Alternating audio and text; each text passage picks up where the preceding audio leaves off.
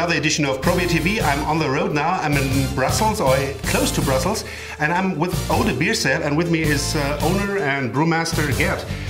Gert, who of our viewers hasn't heard about Oud Beersel? Can you introduce our viewers to your brewery? What kind of beers do you do, and how long are you existing? Yes. Hi. So Oud Beersel is an old lambic brewery from 1882, and the brewery actually closed down at the end of 2002, but I revived the brewery in 2005 with the aim of safeguarding traditional lambic beers. So we focused on lambic beers. Lambic beers are beers from spontaneous fermentation, known from this area around Brussels and Brussels itself. And there are only 12 producers left, whereas before we had hundreds of producers. Oud Beersel is one of these, and we make a gueuse, a traditional gueuse. A gueuse is a blend of lambic, and lambic is the beer that ferments spontaneously, goes onto the wooden barrels, ages on the wooden barrels, and we do blends of different years of lambic, re-ferments on bottle, and that's called an old gueuse. Old stands for the old way of producing it, because it's a traditional way, and it's protected on European level. We also have an old kriek.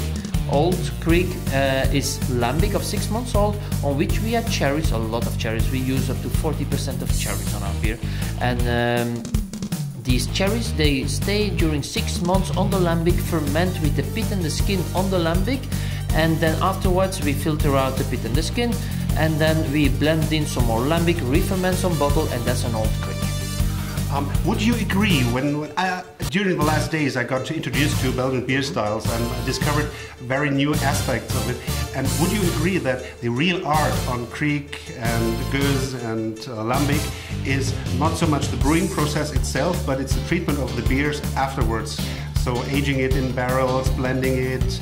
So this is the real art behind this beer style. I would say it's everything. The brewing process is quite different from regular brewing processes. Even the ingredients are quite different, because we use up to 40% of unmalted wheat, and we use old hops. Okay. We use a cool ship during the brewing process to cool down the beer and for the spontaneous inoculation of the beer.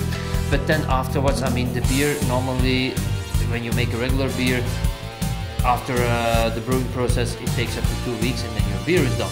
Whereas here it takes years, many years. So the whole process that is coming afterwards is very important. We ferment spontaneously. There's 1 year of fermentation on the wooden barrels. So there are 4 phases, but it takes up to 1 year, and all the sugars are fermented. Almost all the sugars are fermented by the Brettanomyces, the wild yeast. They are able to ferment complex sugar chains. And then afterwards we use lambic of 1, 2, 3 years old to blend.